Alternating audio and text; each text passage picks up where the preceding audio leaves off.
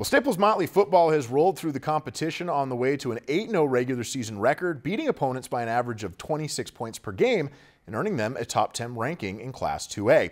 Tomorrow marks the start of the postseason for the Cardinals, and reporter Miles Walker tells us how they're prepping for a run through Section 6-2A. After falling in the section championship to Osakis last year, the Cardinals have hit 2024 with a chip on their shoulders. And after a 47-7 season opening win over Frazee, the boys have been off to the races since. Well, we don't like losing.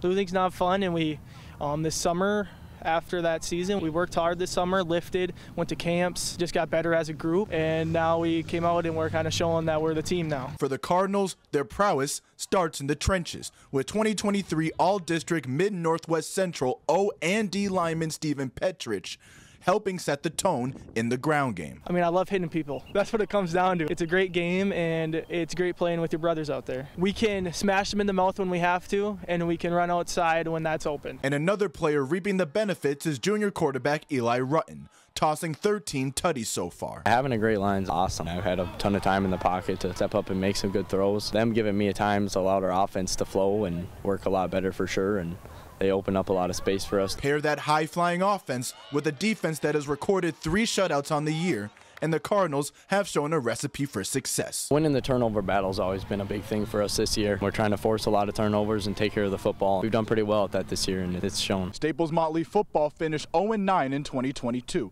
allowing just under 45 points a game. But a lot can change in 2 years, and today they sit at 8-0. Allowing just under 8 points a game, and even earning a first-round bye as they await Monaga tomorrow afternoon. With losing as much as we did a couple years ago, we have to flip that mindset that we can go out and win. That's the biggest thing, getting these guys hyped up every game and making sure that they know we have the capabilities to win every game. Reporting in Staples, Miles Walker, Lakeland News.